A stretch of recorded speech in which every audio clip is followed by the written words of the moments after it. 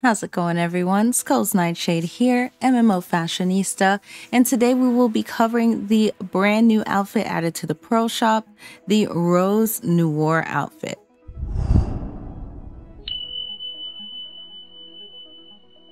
This outfit is available for all female characters, excluding Shai. All right, so let's go ahead and check out the notes. This is the most important thing that we're getting from the site here. This applies to all classes that get the outfit. This outfit's helmet cannot be dyed and follows the color of the character's hair selected in the customization, of course, F4, which means that the helmet's just a hairstyle. So it's gonna use the same colors your hairstyle does. If you do want to change that, you have to actually change that on your character. Wearing this armor grants a unique idle animation. One of my favorite things about the outfits is the idle animations for them. Wearing this armor will hide your underwear and swimwear. Wearing these gloves with other armor will change the appearance of the gloves. So normal stuff here. On Sork specifically, wearing this armor will hide your awakening weapon when out of combat. Toggle the hide cape feature to reveal it. So this is specific to Sork. Now for, it looks like all other female classes: Ranger, Tamer, Meiwa, Kunoichi, Dark Knight, Mystic, Lawn, Guardian, Nova, Corsair, Drac, Wusa, Megu, and Scholar. Wearing this armor will hide your weapons outside of combat. Toggle the hide cape feature to reveal them. So on Sork, it hides your awakening weapon. I think because of the way Sork's weapon is, with it basically being claws outside of that. And for all the other classes, it will hide the rest of your weapons, like all of them together. Other than Mystic. Okay, so Mystic, wearing this armor will hide your weapons. So that's just in general, I'm assuming. Wearing the armor won't show any of the Mystic weapons. And let's look at the Pearl Shop. So I wanted to start with Megu, just because I main Megu, but we can start here. It looks like the outfit is currently 2,200 pearls. I don't know if we have any coupons that come with the anniversary event, but if you do have them, this will be a very good time to use them. For each item, this is accurate to the website. The helmet's going to be 500. The armor itself is 1,200. The gloves are 400, and the shoes are 400, which that looks a little bit different than what we have on the website. So this is how it looks for altogether for Ranger. I'm pretty sure this outfit is the same for everyone. I don't think there's any differences per class for how the outfit looks, but let's click through them just to make sure. We have Guardian here.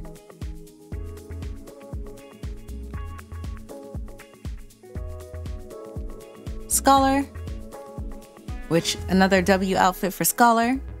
It's a very new class and doesn't have very many outfits, but the ones it does have, whew, killing it. All right, we have Drac.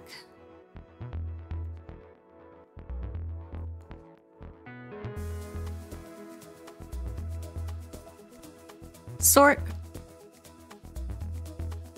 And again, I think these are exactly the same for everyone, so we'll run through these a little bit faster because I want to play with the colors. All right, this is for Nova. Corsair.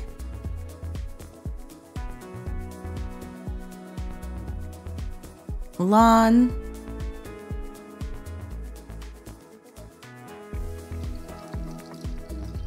I mean, the class pose kind of makes it hit different, but I'm assuming the idle animation is probably going to be the same.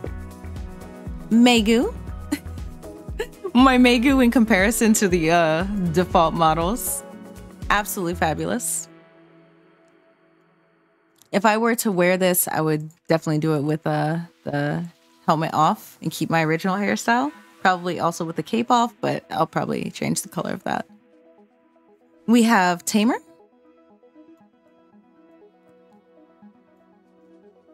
Meiwa.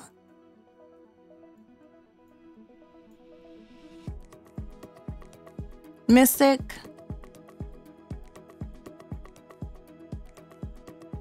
Which it makes sense Because I'm thinking these arm things are a part of the outfit. It makes sense why her weapon is just hidden in general.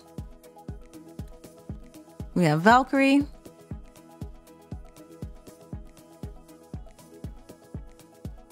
Kunoichi.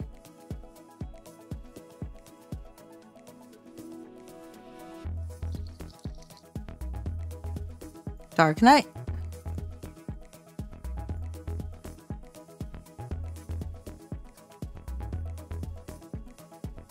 Wusa.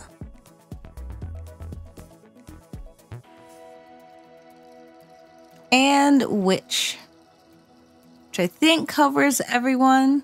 So the outfit is exactly the same on everyone. There's no specific changes based on the class other than what is shown in hidden.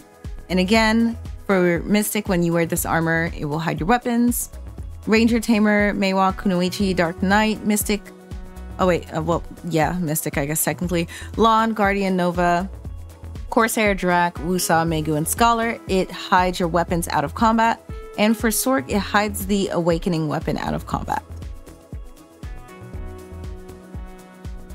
All right, so now I'm going to get my pearls. I'm going to buy this outfit on my Megu, and we're gonna test out the textures and stuff like this.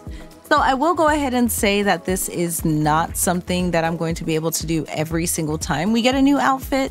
But if you guys do like these videos and these videos do well, we could start a fund on Twitch, or we might just invest into it. But this is our first one, so I'm not planning on just going like deep into just purchasing every single outfit to show you guys the texture differences. But if I can, I will. If you guys do like this video, then we'll continue doing this. All right, so we have our outfit, and let's go ahead and take a look at what that looks like in our inventory. There we go, Rose Noire set. It looks like it goes on the market for 770 mil.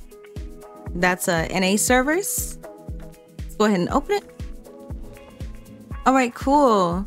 So the hair itself goes for 154 mil, which honestly, I'm probably going to nix the hair on this one. We're gonna just take a look at the outfit. The hair is pretty self-explanatory. It matches your hair color. You can exchange it for 36 Valkyries or 108 Crons. Outfit goes for 370 mil. These shoes go for 123 mil. The gloves go for 123 mil. Let's see, is that all the pieces? Shoes, gloves, outfit, hair. Yes, okay. So let's go ahead and equip this. I'm gonna at least use the parts I'm gonna keep. Again, I'm gonna skip the hair just because I don't think it's super vital to showing you guys the outfit anyway. Let's go ahead and dye it. Oh, she already looks absolutely fabulous in this outfit. Let's actually take a look at what you can change, and we'll try some of these textures this way too. So Kepler dye, authentic leather feeling. Let's do with this here. So you can change this part specifically. It looks like you can change these pieces here. Of course, this piece looks like all as one.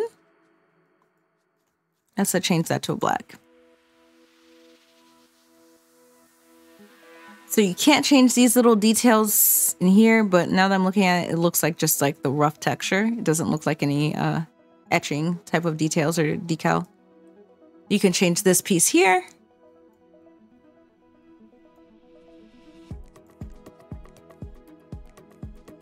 This changes the little sword, part of the little sword. This changes the other part of the sword, as well as the part of the corset. Here, we change the chest area. I know the colors look a little rough, so just bear with me. Here changes the etching on here, as well as these little chains right here. The little flower.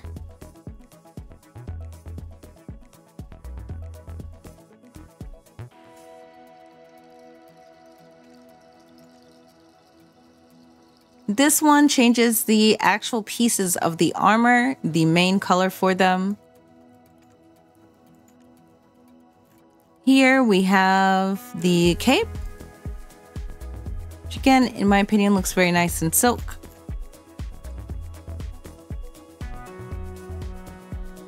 And this changes the etching on the silk itself. So you can go with a shiny color, you can go with a metal if you want, you can go with a leather if you want, you can go with anything with this.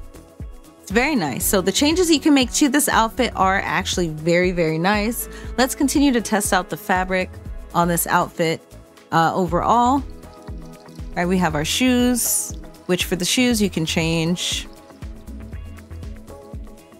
this part. You can change this here. Oh, I set it to dial parts. So let's change that to black so we can see these colors a little bit better. All right, so very nice. You can change these details. That's all linked to the bottom. The middle part has its own color, and then these pieces here, as well as the straps, all sync to one color. All right, so let's change that to a bright color so we can see. So you can change these straps as well as this little like cloth piece by the hand. I think the straps would look good in either a leather or a cloth. Here you can change the little detail here as well as these little buttons and the buckles. And then, of course, this is the main piece of the armor. So let's look at some of the textures. We'll probably use the same color scheme in different textures. Let's go ahead and go to dial parts. Let's go to this part of the outfit. And so in the basic dye that works on any material, which will keep the material texture that the outfit comes with, I'm just going to stick it in all black.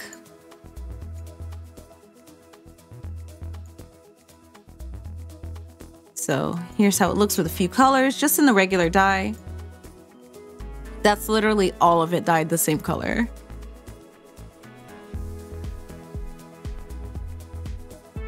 So no adjustments there. I'm sure with some detail you can do some other things with it. The Olivian dye, so fabric. Let's change that here. The fabric looks okay depending on the color. Some of these colors, it looks a little weird. But I feel like anything looks good in black. It looks like some of the things are not supposed to be in fabric, so you definitely don't want to use dial parts. You probably want to play around with that a little bit more and get some of those like metallic things in there, stuff like that. Anyway, let's move on to the Velian dye. So glossy fabric, which to me looks like plastic, but actually looks really good on this outfit. And see, in comparison to that, it kind of gives a glossier look because this kind of looks like the faux leather, in my opinion. So pleather, as I call it, looks like the faux leather. You kind of have that, but just more. And I feel like if you're going to do it big. You know what I mean? Let's look at the silk. So silk looks really, really soft, as silk does. Definitely looks good on the cape. I don't know about the rest of the outfit. I don't think I would go with silk. Maybe some of the minor details here, if you can change some of these. Here, this is the authentic leather feeling, the Kepler dye, which the leather looks very nice on this outfit. It's obviously made well for leather. Honestly, I kind of like the fake leather type of look to it. But certain parts, definitely like the top piece, take very well to this actual leather. I think the pants look good in the fake leather. But the top piece looks really, really nice in this leather. This, you'd kind of want to go with a metallic, but it almost looks like a dull metal look on the shoulders too. We have the Calphion dye, which is a glossy leather, which looks a little bit better on the pants. Still takes very well at the top. I think this top piece just takes good to color in general. And looks really good on the armor actually. It just, again, looks like a dull metal, but it still has a little bit more of a gloss to it, which is very appealing to the eye. The medallion dye, which is the metal look. It kind of looks like a gloss, but it looks a little off in some places. Of course, the sword looks very nice. Honestly, the cape looks kind of cool in the metal. It kind of looks like chainmail almost a little bit. Chainmail light. And then the shoulder pieces look good in the metal. Personally, I kind of like how they look with the leather feeling, where it kind of gives a dull metal vibe. It takes away from the shininess I would personally add to this outfit. And then of course you have the shiniest of shiny metals, which is extraordinarily shiny. Doesn't really look super metal. It just looks like some extreme leather plasticky feel. But yeah, that's pretty much everything you can change on the outfit itself, minus the hair. So the way I would wear this outfit would be like this, and I'll kind of just speed through this with you guys. There, the pants, I would go with the plasticky look. I hate calling it plastic. We have this detail, which for me, I would make that a metallic gold. So let's go with the Gaussian dye. We'll do the shining yellow, so it's not too insane. With the gold, which adds those buckles, adds a little nice shine to the outfit. Kind of similar to what it originally looks like. For these straps here, I'd probably go with a leather. Something to kind of just like dull that down, make a matte color so that shine really stands out in the pants. Here you could go either way. You could also do a matte color to kind of keep the same vibe going with the whole outfit. You could also do a shiny color if you really, really wanted to. And personally for me, I think I'm gonna go with the more matte color. So we'll go with the leather for here. Wait, did I skip something? Oh, just this piece. We're not gonna go too crazy with that. This is the metal part. We'll make that literally metal. We'll make it purple so it stands out a little bit. Here, kind of doesn't look bad like that. So you could either go shiny in this piece here and then matte here, but I think I'm gonna keep this matte and then go shiny here. This piece takes to any color really, really, really well. I think I would do a glossy leather. That almost makes me want to change the pants themselves to a glossy leather. Nah, we definitely like the glossy fabric, which is not normal. Normally, I don't like the glossy fabric. All right, here we have the rose as well as a few other things. So my initial thought would be to add a bright shiny color, but if you add this gold in a lot of other places, it might be too much. So you could kind of go opposite and have one of these pieces kind of stand out with the gold and maybe matte that out. But I think we're gonna keep the gold for now. This piece, we talked about this before. I kind of like how that looks with the leather. To matte that out, let's go with the glossy leather. There we go. I think that looks really nice together. Here we have the cape. I like the metal. It makes it look like chainmail, but I think for my taste specifically, I would go with the black silk. And then we have the etching right here, which since we have a little bit of purple here, we're gonna go with purple. You know what? We'll leave that detail. Just a small amount of purple, and we'll go with the second shiniest metal. Let's go with the shiniest. It kind of dulls it down when the light's not directly on it. Of course, for the shoes, we would... Honestly, I'd keep that the same way. This, I would make a gold. And then this, I would make a leather black. Actually, since this is leather right here, we might go for the shiny leather.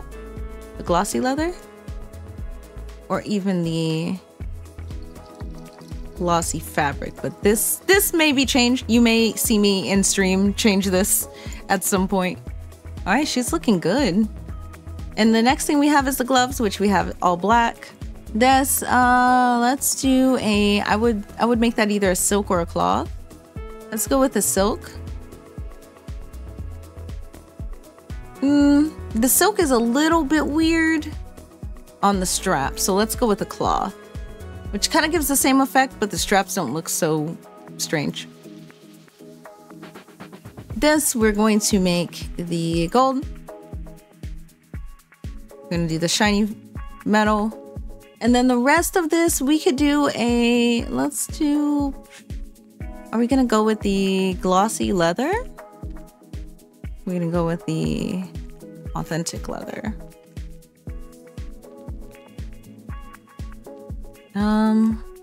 Honestly, I kind of like the authentic leather. It dulls it down enough that you can kind of pay attention to other things with this outfit. And again, since we're not doing the headpiece, that is it. That is what we're working with right now. Let's go ahead and dye that. And the outfit pretty much looks like how it started, just slightly different. I did the same things custom. You can change the colors however you like. Honestly, some bright colors would look really well with this outfit, with how the pants work. You could do the black leather pants, and any color you would like would look really nice with this. But yes, so that is our Rose Noire outfit for this week. Again, if you guys like this video, I will continue to make videos like this. We will cover the new outfits, and if I can buy it, I will buy it so I can show you guys what can be changed on it, as well as how those textures look on this outfit. Well, thank you all so much for watching. I stream every single day starting at 8 p.m. EST. You guys can find my Twitch link in the description. I'll see you guys next time. Stay comfy.